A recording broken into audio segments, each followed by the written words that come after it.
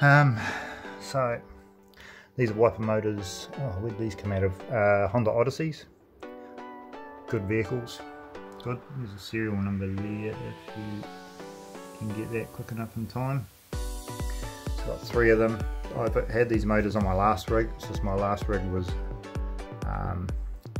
bulky and a quick throw together. So with the surge this time, I have got lineal rails down here. I've had to use these spacers. I haven't attached it yet, but as it's sitting here with the surge,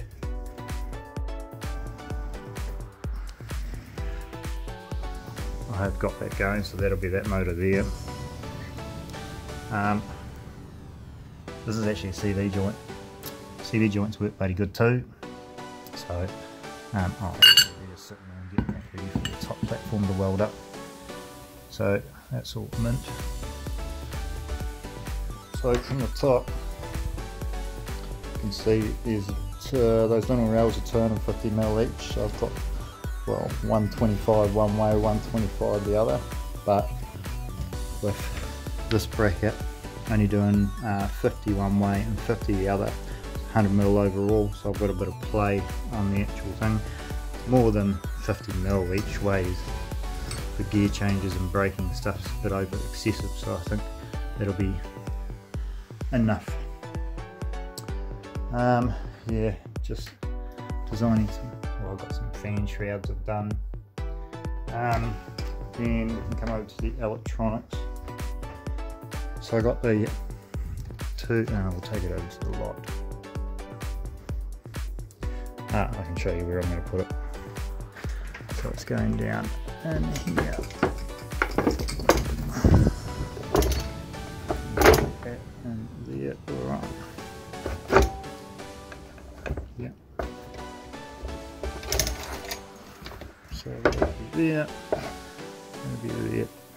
So these are the, I think they're called ID2s. I used to have the Monster Spark drivers. They keep burning out all the time. Heard better things about these, so give them a go. So it'll be all sitting like that. Next step, so I've got to build the frame for the top. Got all the steel there ready to do it. And once the frame to the top's built, that's when I'll be able to slide that whole rig on top. But I've got to sort out all this wiring.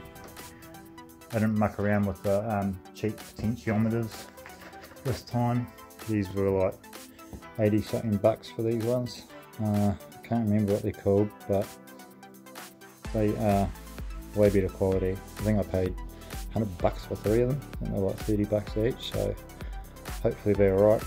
I've got to change the setup that I had last time because I've got a screw sticking out of here, and unfortunately it keeps spinning on the plastic thread. I'm trying to find like a 3D printed bracket that'll come off here to be able to, I don't know, go to there.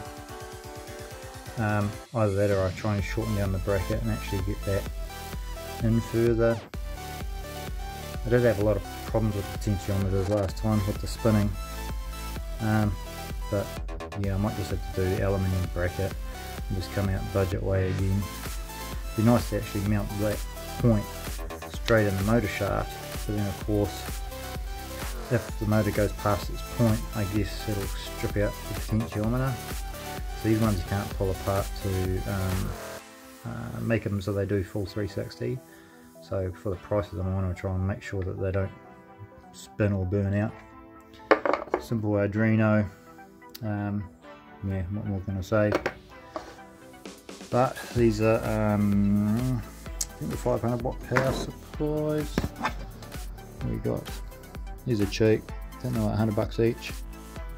648 watts. But 12 watts can do 54 amps, and these motors are 46 amps, so that will leave plenty of clearway. I'm going to join them together and just run all 3 motors off both power supplies, so that way there'll be no power shortages. Also looking to the point is if you're running 5 volts to here, is that 5 volts off here enough to run the potentiometers,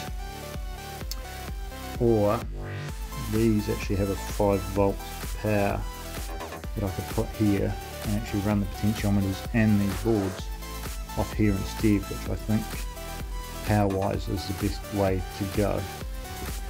But, and then of course I've got to make the bracket to go to here. These have already got sorted. I'm just using some M8 rod to go up to the frame, see about here. But getting there, can't wait to get the whole thing mounted. Like I said, I've got the center point all sorted, so that ends up here for that center point over there, ends up here, and of course keeping the weight in line above the lineal block is a major, and of course I've kept the weight of this end right where the motors are as well, so the lineal rail. Set that off, I haven't attached these yet, so